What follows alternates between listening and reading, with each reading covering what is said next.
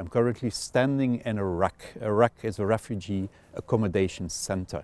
It's one of the many centers that have been set up to host families, children that are on the run because of the crisis happening inside of Ukraine. 1 year ago, the escalation of the conflict in Ukraine resulted in the largest refugee wave in Europe since World War II. And an estimated 17.7 million people at this moment of time, most of them are girls and women, are in need of humanitarian assistance. That's about 40% of the Ukrainian population.